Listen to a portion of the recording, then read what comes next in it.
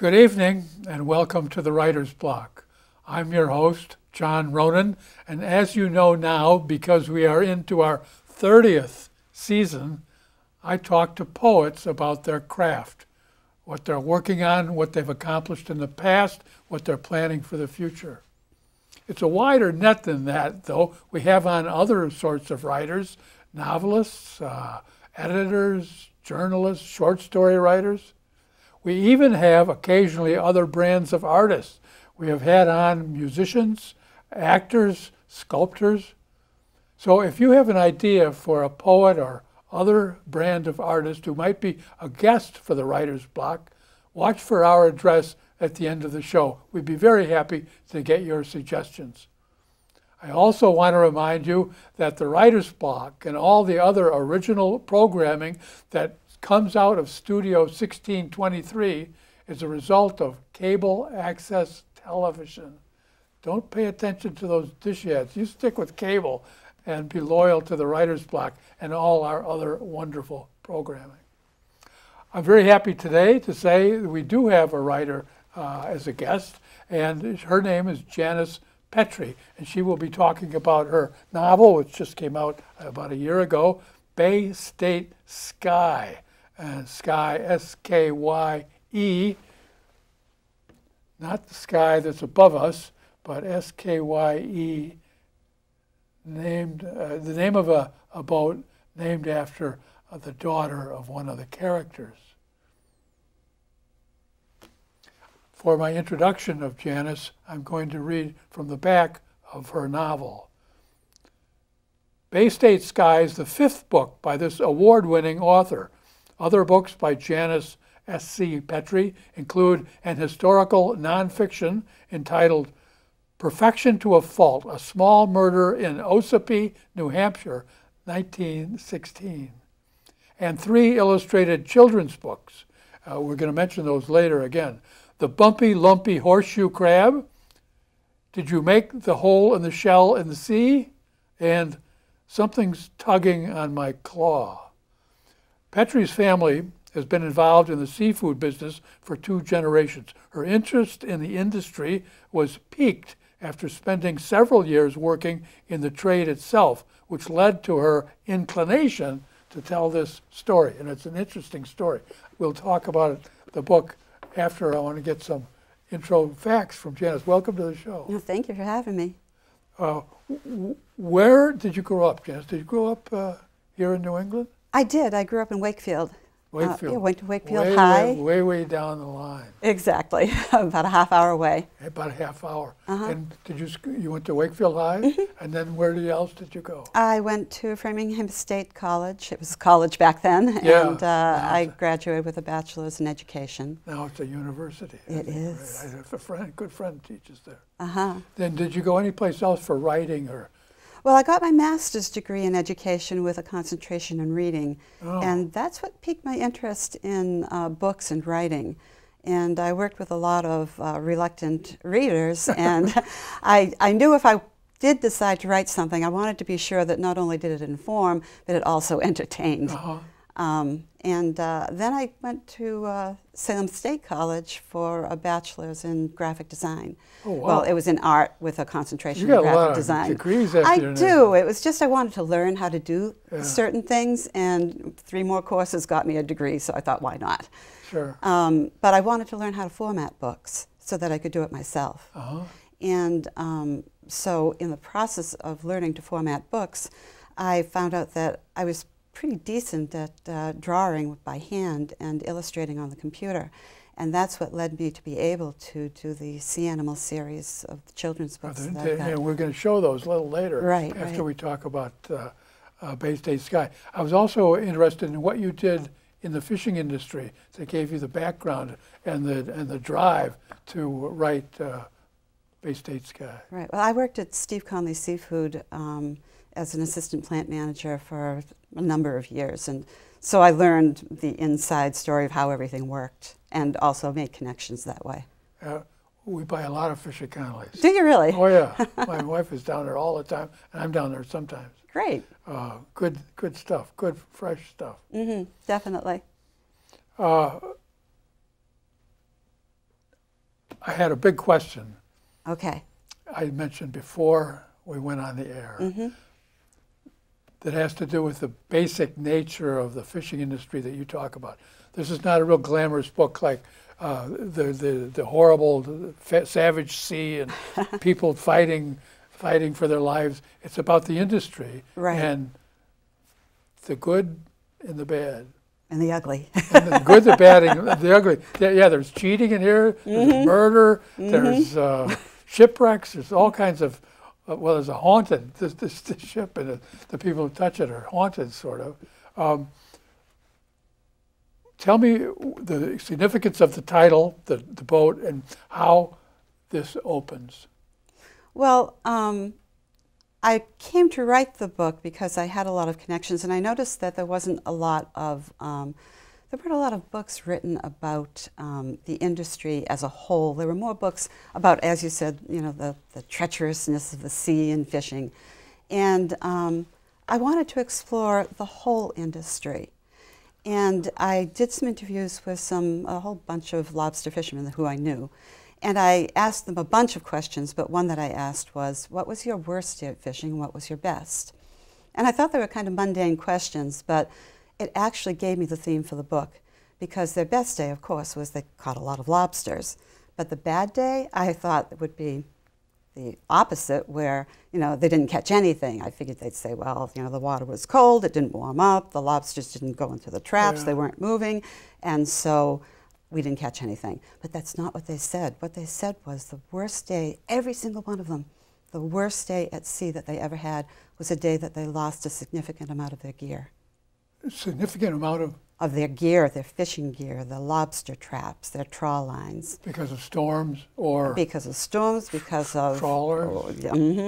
Dragger boats, trawling through their lines. I thought perhaps you were going to say almost drowning. I know that happens occasionally. It does. That you get trapped by a line and sucked under, and you don't. I know Peter Prybot a number of years ago died that way. Right, and there are a few stories about that in Chapter 3, and those are all true stories that I heard from the lobster fishermen. Mention you do cover the whole industry. There's a great deal about lobstering in here, but also fishing. Oh, yes. And you talk about lobster boats and initially right away a trawler. Right, so tell me about the discovery of the Bay State Sky here. Well, when I did the interviews with the lobster fishermen, one lobsterman told me a story, which is in Chapter 3, the real story. And I thought it was so intriguing that I altered the story a little bit and made a new ending. And I used it as a vehicle to kind of combine my other stories and kind of push them along through the book, solidify them with the story of the Bay State Sky. I know you don't waste any time. The anime? Anime. Right, Jimmy and Murph's boat. Yes, they're coming home. Right. And they encounter the drifting Bay State Sky. Right. With nobody on it. Exactly. I'm not going to do any spoilers here. Okay. But nobody on it and no explanation. And that's in the first chapter. Right. Right away. So it's bang, bang, bang, bang, and it continues to move along. On the feel of the whole book, I told you I was going to ask this before the show. Tell me what gurry is, and why is that significant throughout the whole book? Right. Well, gurry is the fish byproducts, the offal, the racks and heads, and what is left over from the fish processing. And it's really, really important that the fish processors have a way to get rid of that. They, to a certain degree, will sell some of it to lobster fishermen for bait. They actually try to make fertilizer out of it, which has been a more successful enterprise nowadays. They drive to farms in there. They do drive to farms in there, yes. When it was a crude industry rather than more perfected like it is today. Yeah. So that is the kind of underbelly of the industry that people don't talk about. Right. Why did you focus on that? Because of the politics or the economics, or I wanted to focus on that because, I don't know if you know, but Steve Conley's my father. And you didn't know. No, I didn't. So he was very, very involved in that whole Gurry, when the Gurry plant, the dehydration plant, shut down. The state shut it down. It smelled, and I'm sure it did, and there were lots of complaints, and so they shut it down, and he was involved in first trying to purchase it, getting all of the seafood processes together and purchase it, and when that didn't work out, he kind of was in charge of what to do with what was mounting up at the state fish pier to begin with, and then what were they going to do in the future without a dehydration plant. So you were able to directly use that in here? Oh yes, I did a lot of interviews with him in order to use that information. I bet he was a cooperative interview, too. Yeah, for the most part, yes. I think so. Right. But people who were involved in everything that happened with that have told me that it was really accurately written and that they thought that I did a good job telling what happened. And I just didn't want those stories to be lost when that generation died off. Did the confrontation with the governor actually happen? Oh, yes, yes, I yes. want that check? Mm-hmm. All that governor. Was that Dukakis? Yeah. I didn't mention his name, but yes. My father still Well, I was thinking Governor when, Dukakis. this is set in the past, 1990. 1990, yes. And I was trying to think who would be in office Dukakis. then here in Gloucester, and who would be in the state rep, and who would be in the governor's office, and so I guessed him right. So you had a lot of personal experience from your working background, your family, and everything. Right. And it went right in there. Yes. Have people come up to you and say, "Is that me?" or "Is that my buddy?" Is that They someone? have, yes. Yeah, I actually was watching the dory races at the back of the dock at Steve Conley's, and one of the fishermen who I interviewed came up to me and said, "So who am I in the book?" And then he started to go through all the other people and places. I did change the name of a few places, which I probably shouldn't have bothered because most people knew what they were anyway if they were local. But yeah, a lot of people have done that. It was kind of like, have you ever read the book The Help? And people are trying to figure out who they were in that book. Well, this is sort of the same thing where, yeah, because most of the people in the book, save Congressman Contoro, are people that I know. Congressman Contoro is totally made up. I had to have someone to have a little fun with, and he just fit in. So. I was thinking of Tony Verga was in office then, maybe? Probably, yeah. Now, I'm embarrassed. I asked you your maiden name. Right. You said Conley, and then you're talking about Conley. No connection. That's okay. I have some other questions I want to. There's a con artist in here who disguises himself as a priest. The fake priest. Is that? That happened. That happened. That happened. It happened to Steve Conley's Seafood in exactly the way that I portray it happening. The only difference is when I originally wrote the book, it happened in Boston. It didn't happen in Gloucester because they have a branch in Boston too. And the body was actually discovered in Boston Harbor. I had to move it up to Gloucester for the continuity of the book. And it's fiction. Exactly. So. It's fiction. Right. I had the right to do it, but yeah. We won't say how the phony priest winds up in the water. It was a crazy story, though, and it's totally true, other than the fact that it happened in Boston rather than in Gloucester. But it happened to Steve Conley Seafood. Yeah. I was thinking when I was reading it, these priests find a lot of crazy ways to be bad. Of course, he's not really a priest. No, and that's kind of what made him meet his demise, was the fact that he was impersonating a priest. I'm interested in, I want to read some page numbers off here. There's a number of places where you mention, or one of the characters will mention, on page 87, page 154, page 226, and page 261, and I think a couple other places. A character will say, as the character Denny says, or Paul says to Denny, "It's unfathomable to me that the misfortune connected with the Golini's boat would be contagious to anyone who was in contact with its catch." other similar lines are on the other numbered pages I mentioned, 154, 226, 261, and a couple other places, I think. Where did, so the boat, the Bay State Sky, which is owned by the Golini brothers, seems to have some dark, ominous fate attached to it. Where did that idea come from? Because it works. It does, and it's funny, I had the ending of the book before I had the book itself, which is really kind of... Before you had the... Before I really had fleshed out the story, I knew what the ending was going to be. So it kind of all fit. Well, I don't want to say what Yeah, you can't say what the ending is. It's somebody, I was doing a book signing sale thing a couple of weeks ago, and somebody who works in Gloucester in the industry walked by when I was talking to somebody about Bay State Sky, and he said, "Oh, I read that book." He said, "What an ending. You'd never have guessed a girl would have written it." I just thought that was so funny. Number one, I'll never be called a girl again, you know. And number two, he really, really liked the ending. So, yeah, I've gotten a lot of people have spoken about the ending, that it was a surprise, and yet they loved it. It is a surprise. Yeah, it's on the second last page, I think, when something happens. Right. I'm not going to mention. A friend of mine the other day was talking about a girl doctor. He went to see a girl doctor, and everybody around him said, "Come on, what decade are you in? What century are you in?"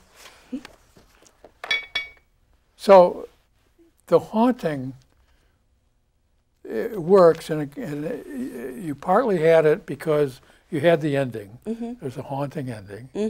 Have you ever tried ghost stories before? Because this is almost... Perfection to a Fault starts out that way, with a haunting. Oh, the murder in Ossipee. And that's a true story. That's totally true. That's journalism, then. It's the other book. Yes, it's a historical nonfiction. Yeah. Perfection to a Fault, a small murder in Ossipee, New Hampshire, 1916. Right. Just a little over 100 years ago. Right. Crazy story about, and totally true, about a man who moved up to Ossipee with his wife. He bought a cottage on the lake.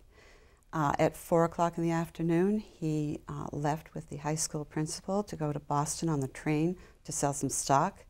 When he got there, at 10 o'clock that night, his cottage caught on fire with his wife inside, burned to the ground. He had an airtight alibi in Boston, and they accused him of murdering his wife. How could he have done it? And it was in 1916 when forensics and the whole science of criminal justice just wasn't the same as it is now. And the way that they went about building a case was phenomenal. Totally true. Was he guilty? I can't tell you. Well, I don't really know, actually, if he was guilty. Some say he was, some say he wasn't. There's definitely an ending to it. Oh. I'll have to look But it it up. started out with the reason, what caught my attention about the story was my parents stayed in the cottage there that my father's stepfather owned, and they were supposed to stay a week. I was a baby. I stayed there, but I don't have any recollection of it. And they were going to stay there a week. They stayed there one night, and at 4 o'clock in the morning, as soon as they could see their boat on the lake and get it on a trailer, they got out of town and never went back. Wow. And then about 3 years later, my father was reading the Boston Globe magazine and read about a horrific murder that happened in a cottage up in Ossipee, New Hampshire. So he called his stepfather and said, could that have been the cottage? And his stepfather said yes, but I didn't tell anybody because I didn't want them to be freaked out when they were in the cottage. So he knew. So I wanted to find out. You have a taste for what that kind happened. of haunting little. atmosphere, a little bit. It finds me, kind of.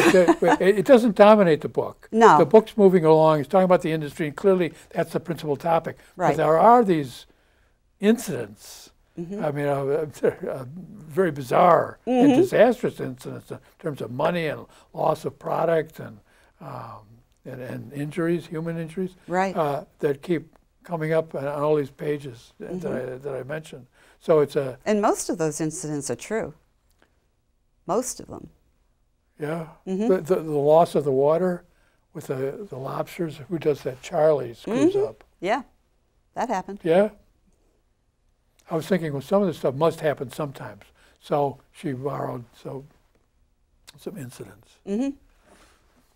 The only one that didn't happen was the fish overturning on Storrow Drive, or the Southeast Expressway by Storrow Drive. That didn't happen. I had to do that because that went into the whole Contoro. I wanted to compliment you on one line. I just marked this line. Somebody, the line is, he was dripping with diplomacy. It's a very nice line. Thank you. Before we get to talk about the children's books for a minute, I want to ask you, where do you think the future of fishing, what do you think the future of fishing will be in Gloucester? Yeah, I have been out of it for a little while. I think 2005 was when I left Steve Conley's. The whole auction is not done the way it is in the book. It's basically everybody sits on their computer at their business and they bid on fish that way. So the whole display auction where people come in and they see the fish and then they sit down and there's more, there was more camaraderie back then, you know, where people gathered together in groups, and now it's more isolated, as I guess everything is nowadays. So that's changed. Do you think there will be fishing in Gloucester? I hope so. I know a lot of fishermen that I worked with then that are still fishing now, so that's a good sign, I think. Yeah. Yeah. It's certainly a different world. I've been here for 45 years, 46 years, and it's a completely different world than what I moved into. Right. It was a very, very active, busy fishing community. Mm-hmm. Now it's not very busy fishing community with a lot more commuters. Right. What do you think Gloucester will look like in 2050? When we'll do another show. In 2050, we'll do another show talking about your latest novel. Sadly, it might turn more to a more touristy seaside village kind of thing rather than a working fishing community. Maybe, you know, there's been a lot of research, ocean research, moving into Gloucester, so maybe it will move into more of a scientific, technological kind of like community. Woods Hole or exactly. It could turn into something more like that and less of a fishing community. Yeah. But I would like to have it maintain a little bit of its fishing heritage just because. Yeah. It seems just in the last 40 years since I've been here, it's gone. Right. It's gone. You don't hear all the ships, boats leaving at 4 in the morning. Right. The engines going. Right. So we live in Magnolia, and you can hear where we are. You can hear the boats if they're big boats coming in and out of the harbor past the breakwater. Right. Right.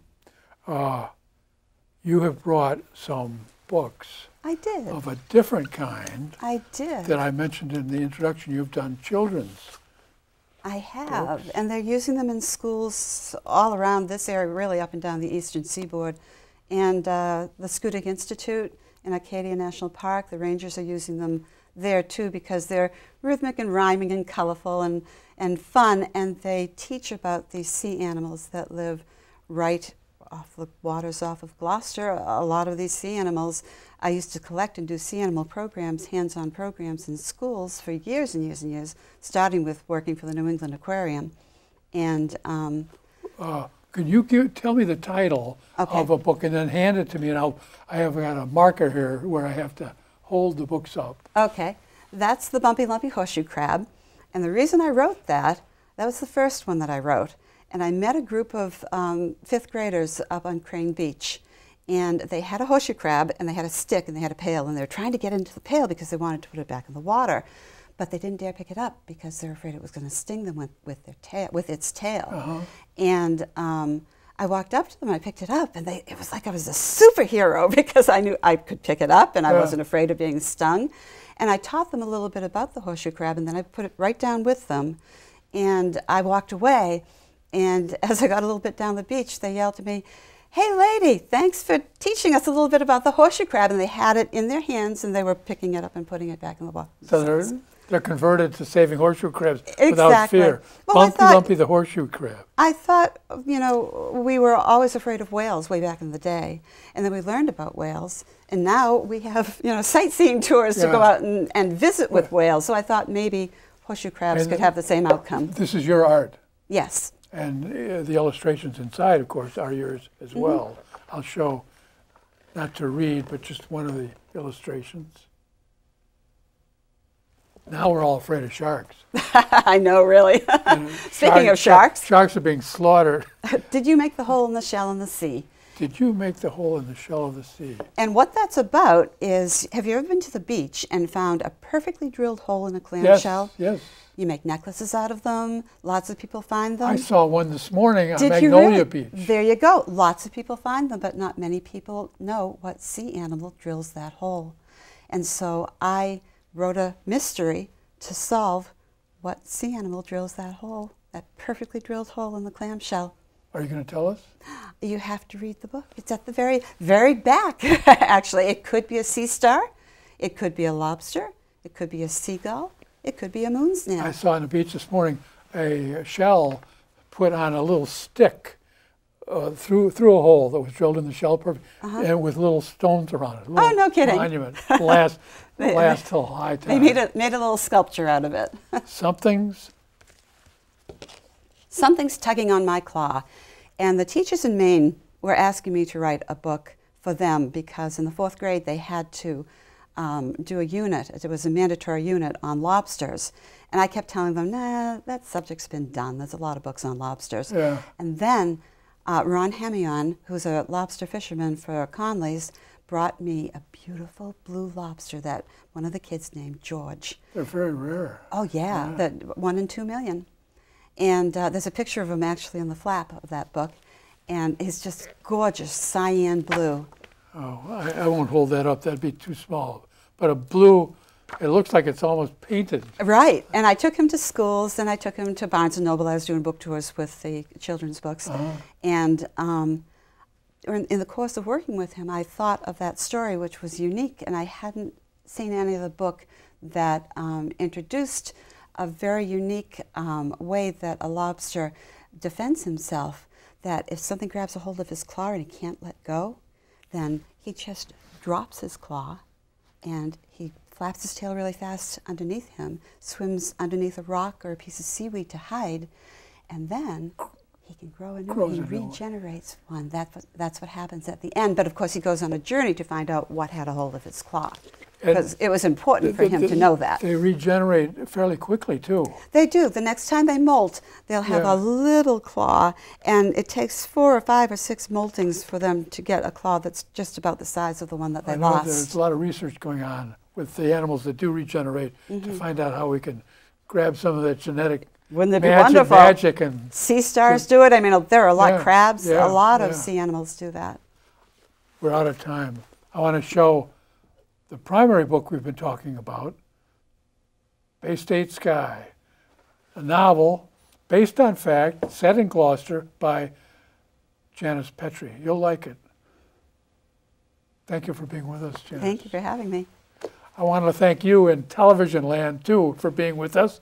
If you've learned something about the fishing industry from Janice Petrie and both its exciting upside and its maybe a little mysterious, shadowy downside, then the Writer's Block has done its job. Thanks for being with us, and I hope to see you again next week on the Writer's Block. Good night.